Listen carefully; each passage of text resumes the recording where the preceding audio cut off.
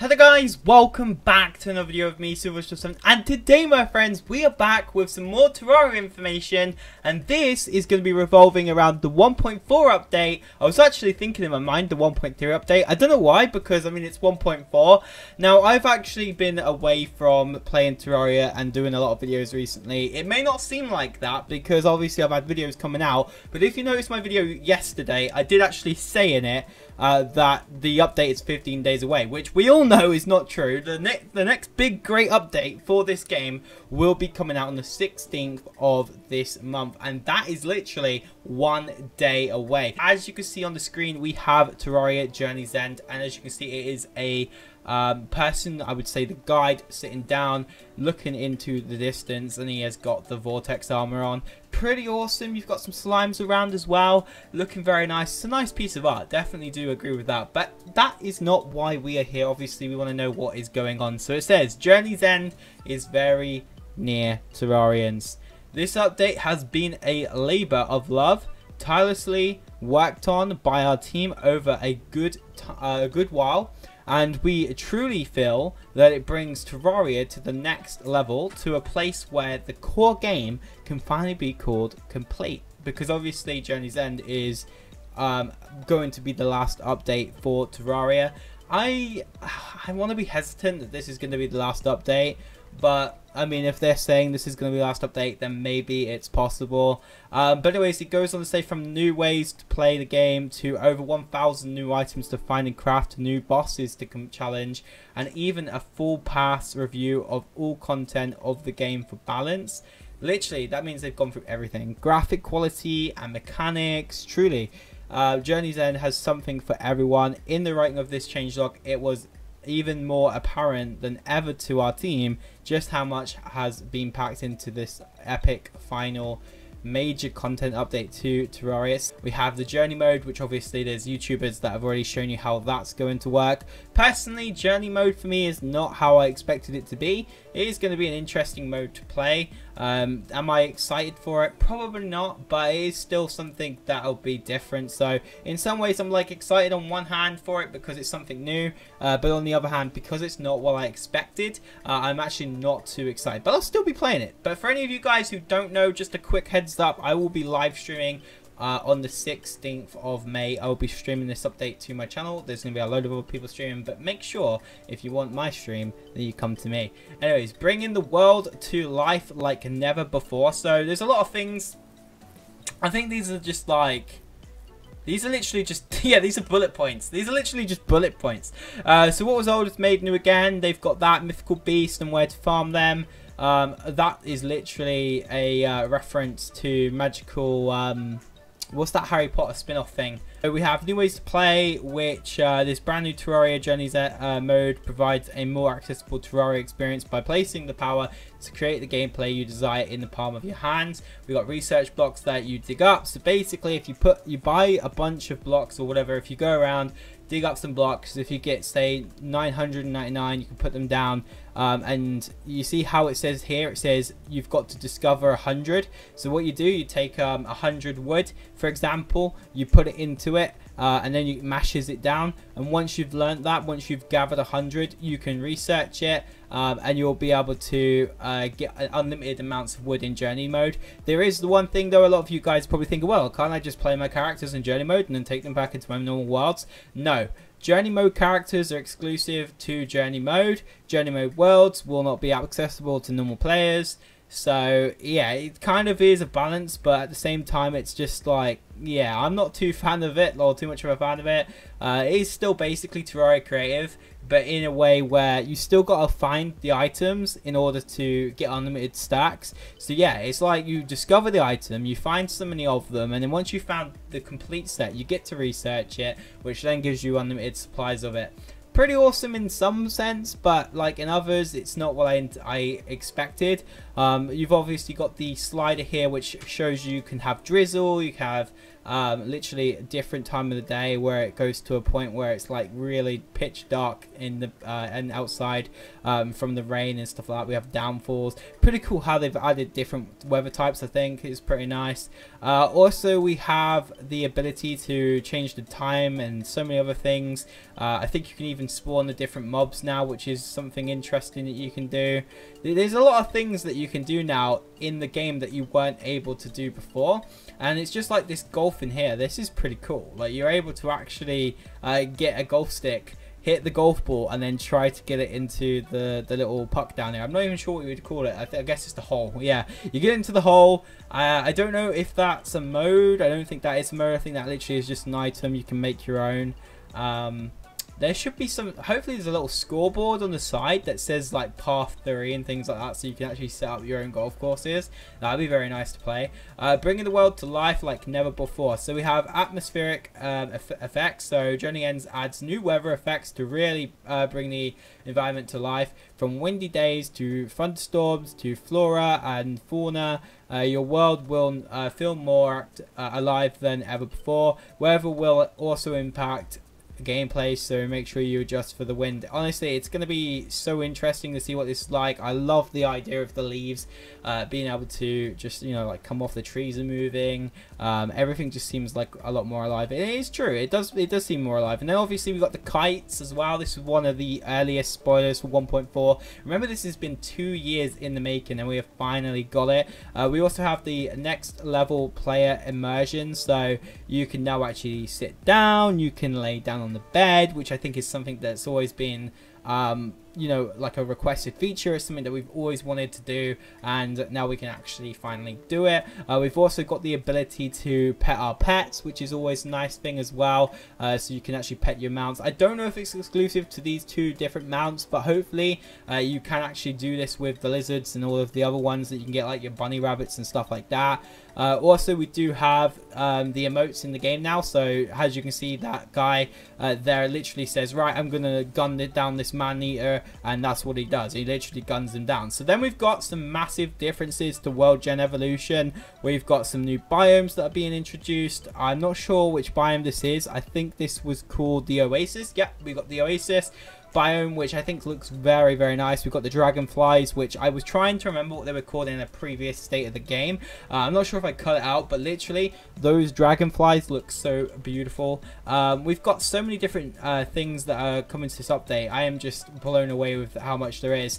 So we have a dozen new biome backgrounds. So as you can see, there is a bunch of new backgrounds, and it's quite nice. Like, it's obviously, I'm gonna say it's quite nice, because just look how good that is. It's so beautiful, and I just want it. I just look at that. That is so cool. Now if we go down, we have a graveyard biome. So I'm not sure if this is a random generated structure, but if it is, that's an interesting one. I'm not sure what that's gonna do, but that's definitely interesting. There's that item in the middle that keeps bobbing up and down. So I don't know if you're going to be able to interact with that or something. Maybe that's how you get a boss. I'm not sure. Maybe that's how you get a boss. That looks pretty cool. I like that. Journey's End full changelog. So I don't know why I'm going to press on that.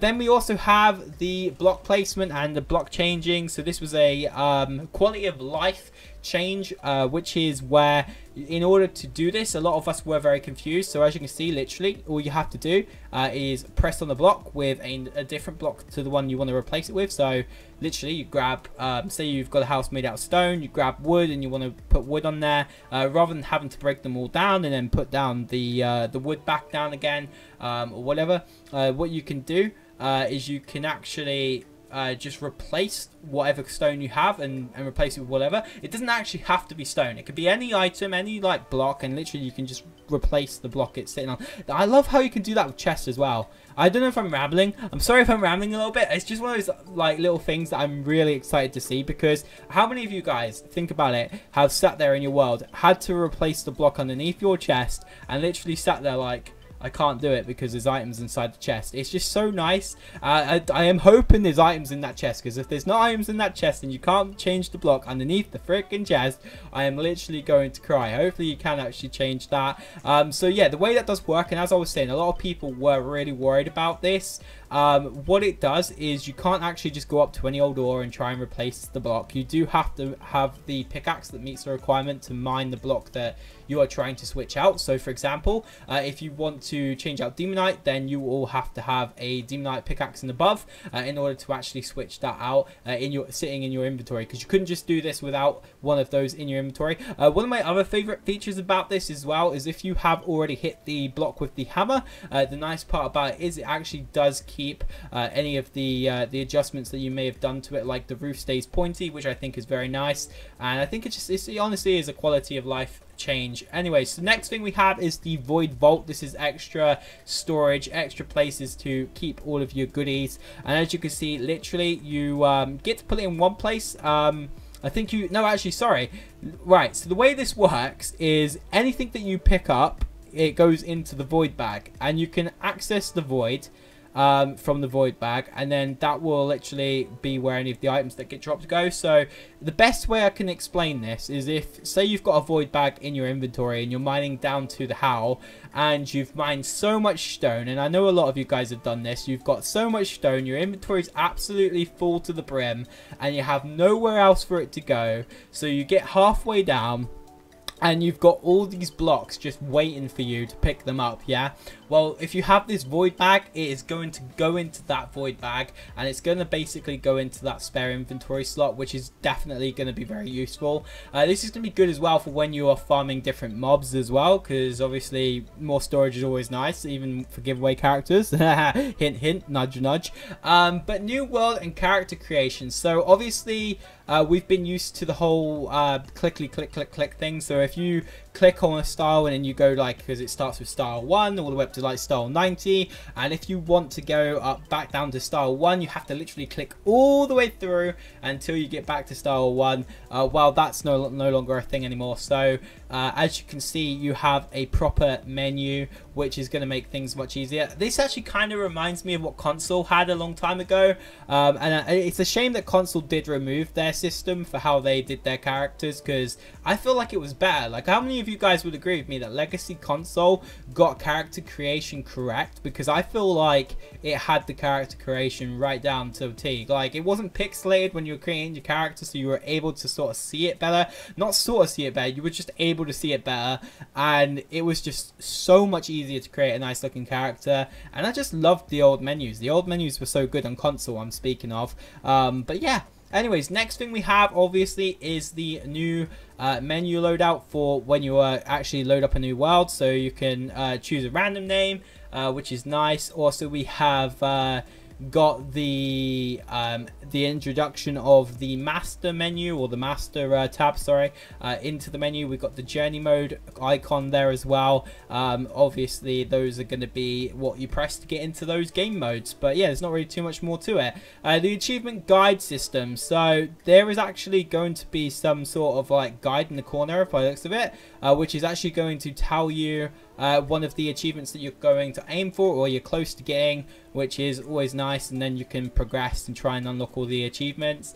Also, we have the addition of changing or being able to customize the way that your hearts look in the corner, also known as the HUD of your hearts. I don't know, the HUD of your hearts. That sounds like a new thing. But yeah, your HUD, your mana, I really do like that. I think that's a nice little change. It's definitely quality of life. You've got better boss bars by the looks of it for some of the different bosses, which is nice. We've got more going on down here. New minimap borders, as you can see right there. We've got a bunch of different borders. Definitely another piece of quality of life. We have the, obviously, I have mentioned this before in my state of game. A lot of this I've already covered before. The Razer Chroma support is a definite amazing thing. I personally, like I've mentioned before, wouldn't go out of my way to get a Razer Chroma keyboard, but that is definitely a pretty cool feature with Terraria. What was old is made new again, so this is something that I am extremely excited about. I actually shared this into my community section. Now, these are based on bosses. These are bosses that have been rebalanced and things that have changed. There's also different things that have been changed as well. Like now you can't take out the the king slime from just going up on top of a piece of rope and then shooting down at him like ping, ping, ping, ping, ping. You actually have to stay on the ground and try and fight him or build something, because he has learned to actually go up a rope. So another thing is the Moon Lord now can no longer be farmed AFK, which I think is definitely awesome.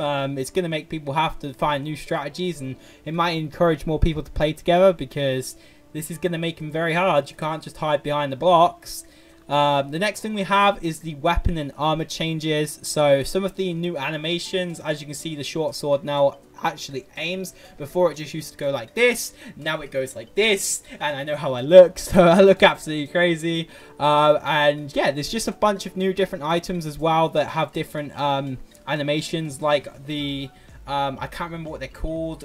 Basically, most of the melee weapons have got new animations, which is nice.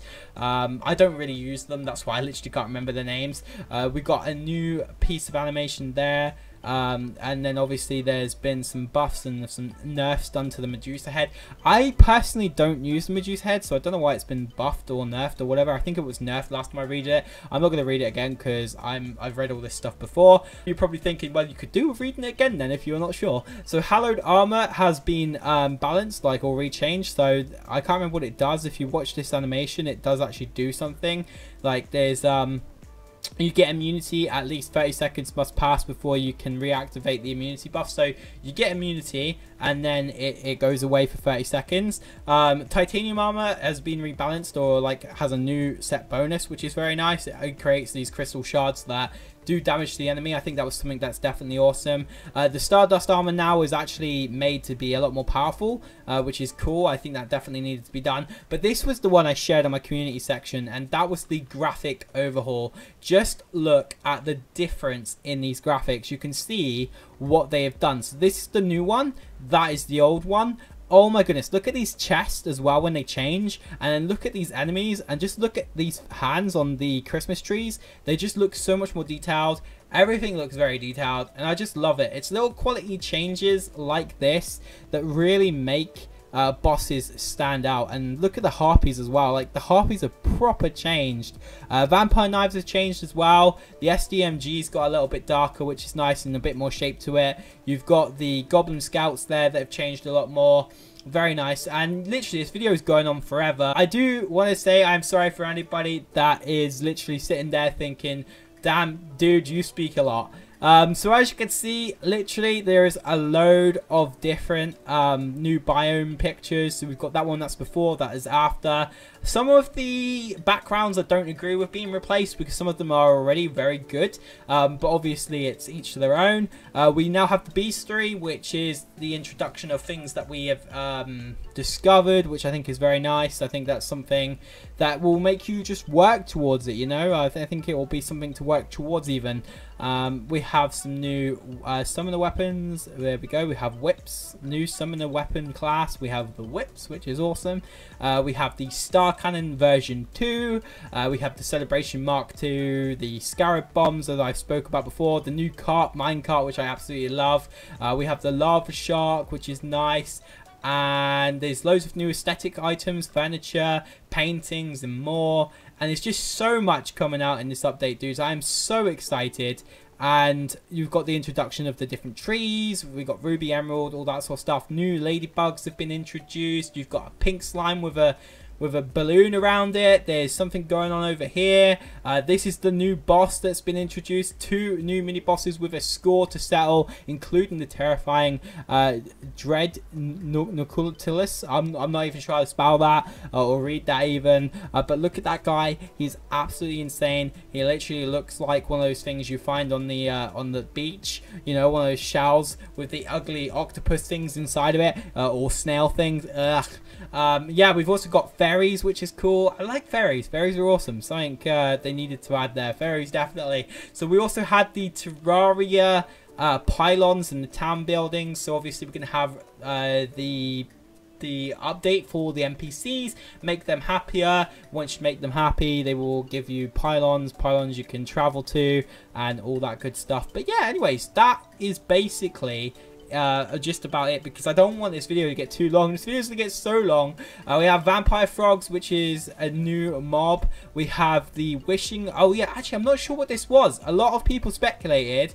So chum bucket, toss some in the water and see what you can fish up. So you put something inside it and then you see what fish up. I'm not really sure what's happening there. I'm still not sure about that one. If you guys can tell me what's going on this one, that would be most appreciated. We've got this guy. This is the bloodthirsty goblin shark. That was a cool introduction. I'm not even sure if that's a boss or if that's just a mob. And for some reason, he's not even at the beach area. So the fact that he's spawning in the middle of the land makes me quite worried. If he's a boss, then that's quite interesting. But if he's just a random spawning dude, oh, I'm even scared. Lava fishing, right? Cool. I think that was always a thing though. Lava fishing, that's the hotline fishing rod. Of course, you needed that in order to fish in the lava. It seems like there's a bit more in the lava anyway, which is cool. We've got the crates and the reaver shark, so there's something going on there. There's loads of stuff. I will leave a link for you guys to go check this out in the description, because there is so much more than what I can show in this video. But there's epic tunes to set the mood. We've got 14 new music tracks, which are all in the form of music boxes. A whole new Terraria toolbox. There is just so much new stuff. We have texture packs. Yeah, I'm going to be interested to see what you guys recommend to me to play with texture packs. That is going to make the game so much more interesting as well, with the fact that people can now introduce their own textures. So yeah, that's just about Tmod Loader, and now we have finally got to the section where it's all about the community. I can't believe it's taken me 24 minutes to edit this, or not to edit it. No, it's going to take a bit longer than that, but no, it's taken me 24 minutes to literally get through this thing, which is pretty insane. So yeah, anyways guys, thank you so much for watching this. Did you enjoy this video? Let me down in the comments down below, let me know down in the comments down below. Anyways guys, thank you so much for watching. You've been absolutely awesome. Don't forget guys, I will be streaming 1.4 when it comes out on May 16th, which is literally in a single day, so make sure to keep your eyes out for that stream. Anyways guys, I've been Superfestival7. You've been absolutely awesome. I'll see you all in my next video. Goodbye.